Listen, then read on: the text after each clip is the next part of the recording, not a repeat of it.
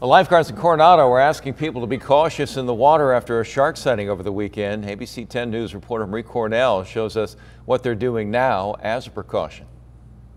Lifeguards say it's not unusual to find sharks in the water, and while you can't avoid it, they are asking people to be aware of their surroundings.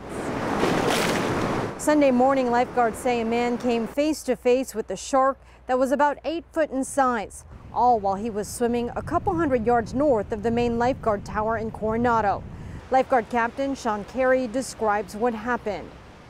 It just circled him a few times and then he swam in. Even though the man made it out of the water safely, the incident has prompted lifeguards to put out signs like this, warning people about the shark sighting. Because of the circling behavior, that took our response to a level 2 response, which means that we're going to post signs stating there was a shark sighted. But lifeguards say it's not unusual to see sharks in our area. Earlier this year, there was another sighting also in Coronado where a shark bit this swimmer's fin.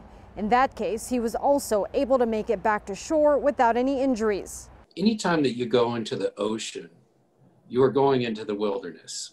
It's like going for a hike in the mountains. So when you go in the ocean, you could encounter all types of marine life that could potentially be a hazard. So lifeguards recommend checking the conditions before heading in, and always go in the water with a buddy and swim near lifeguards.